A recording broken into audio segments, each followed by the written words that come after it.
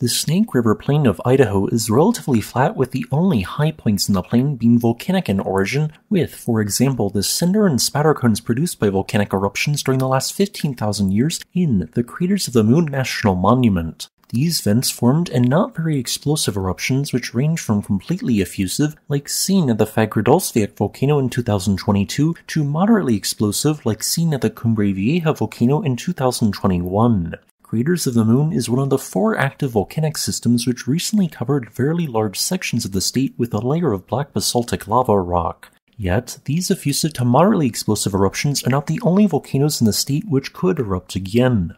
I am not referring to a section of the Yellowstone volcano which exists in Idaho, nor am I referring to the Menam Butte's tuff cones which explosively erupted around 13,000 years ago. Rather, I am referring to a series of impressive and steep domes which tower over sections of the Snake River Plain such as the Three Buttes, but also a series of similar features near the southeast corner of the state known as the Blackfoot volcanic field. In both instances, these features contain large rhyolite lava domes representing the highest silica content lava, which is often associated with highly explosive volcanic eruptions. The eastern Snake River Plain represents a weak area of crust where the Yellowstone hotspot progressed through over millions of years, producing voluminous explosive eruptions. This hotspot, like many others, does not only produce volcanism where it is centered, but parts of the plume trail, albeit in a weaker manner when compared to the plume's center, in the direction of tectonic plate movement. This is one possible reason why both the Three Buttes and rhyolite domes in the Blackfoot volcanic field approximately align with the current location of the Yellowstone hotspot. In these instances, basalt magma intrude into the crust but remain for some time, leaching material from the surrounding crustal rock until finally evolving into rhyolite, which at some point erupted. In the case of the Blackfoot volcanic field, it happens to be located at the very edge of a large region of slow tectonic spreading known as the Basin Range Province, with large fault scarps from this process being quite prominent. Thus, this spreading allowed for the region to act as a path of least resistance for intruding magma, allowing for the Blackfoot volcanic field to form.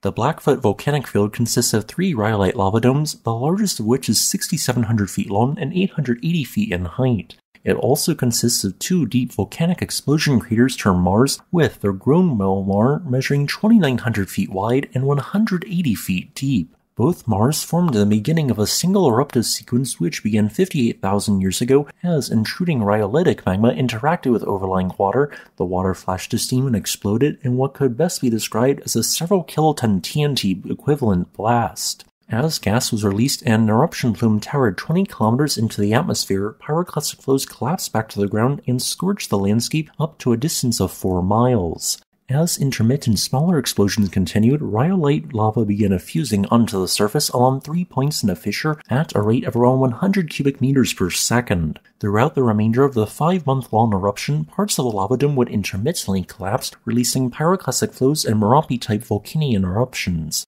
While the Blackfoot volcanic field is dormant and has a low rate of eruptions, it could erupt again at some point in the most likely distant future. The second group of rhyolite lava domes are the Three Buttes, which each tower around approximately 1,000 feet above the surrounding landscape, being known as Big Southern Butte, Middle Butte, and East Butte.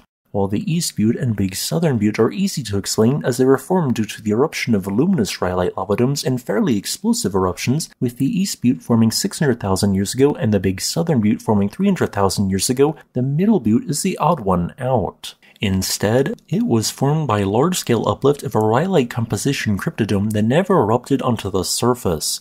While this volcanic group has not erupted in 300,000 years, I cannot truly call it extinct quite yet, so it best fits as dormant as it has only erupted 3 times in the last 1 million years. Thanks for watching. If you would like to request a specific topic, please leave a comment below. Additionally, I would like to thank this channel's patrons on Patreon and channel members on YouTube.